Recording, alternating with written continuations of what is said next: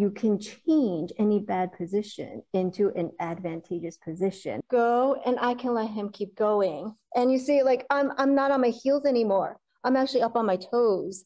And then he can keep, and then I let him go. I let him go, and I let him go. And now I'm uprooted already. You see, my heels are coming up. That's it. I'm done.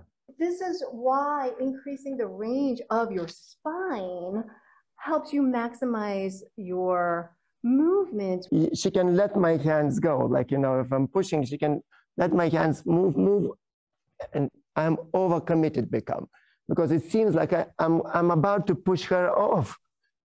And the further I commit, that's it, heels are off the ground.